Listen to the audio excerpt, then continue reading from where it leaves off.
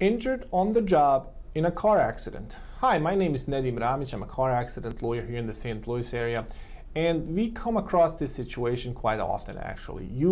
Let's assume you're on the job and you are driving from scene to scene and you get involved in a car accident. So what are your rights? What can you do? Actually, in that case, you've got two venues of recovery.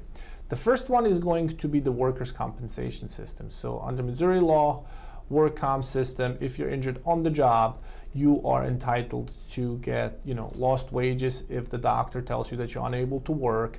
They have to pay for your medical treatment, and they have to give you a permanency based on that injury. So once you get better, once you reach the maximum medical improvement, you can get your workers' compensation case wrapped up, get the compensation that you're entitled to under the work comp system, and then the next step is to pursue your third-party recovery from the at-fault driver in the car accident or their insurance company. So in any case, you want to wrap up your work comp case first and then pursue the third-party case. Why? Because once you start wrapping up your first third-party case, you will have to pay some money back to the workers' compensation carrier for the compensation paid on your behalf. There's a formula out there that kind of dictates how much recovery they can get from the third party, but in any case, your lawyer can get that reduced even further.